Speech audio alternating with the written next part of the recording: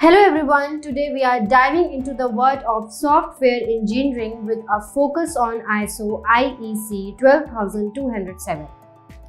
This standard plays a crucial role in defining the processes that govern the life cycle of software development. Whether you are involved in software engineering, project management, or quality assurance, understanding ISO IEC 12207 is essential. Let's explore the key aspects of the standard. To start, let's clarify what ISO 12207 is. It is an international standard that provides a framework for the software lifecycle processes. This means it outlines the processes involved in developing, maintaining, and managing software systems from inception to retirement. The purpose of ISO 12207 is to establish a common framework for software lifecycle processes that can be tailored to the needs of different organizations and projects. It brings standardization and consistency to software development practices. The scope covers everything from the conceptualization of software to its decommissioning. Applicability to various contexts. One of the strengths of ISO 12207 is its applicability to various contexts.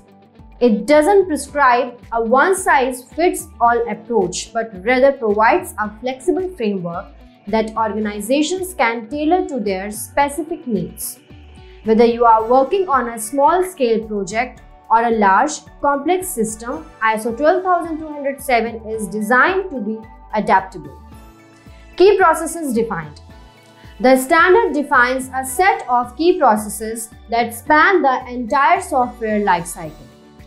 These processes include everything from the initial concept and requirements gathering to design, development, testing, deployment, and even post-deployment activities such as maintenance and retirement.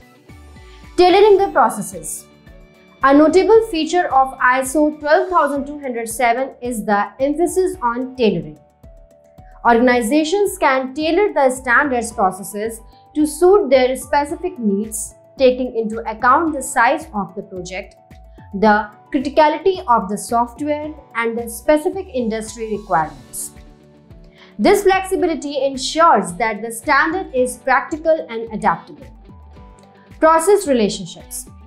ISO 12207 also recognizes the interconnected nature of software processes. It defines relationships and dependencies between processes, highlighting the importance of a holistic approach to software development. This interconnectedness ensures that activities are coordinated and contribute to the overall success of the project. Benefits of ISO 12207. As we explore ISO 12207, it's essential to understand the benefits it brings to the software development landscape. It enhances the consistency and quality of software processes, facilitates communication between stakeholders, and provides a basis for process improvement initiatives.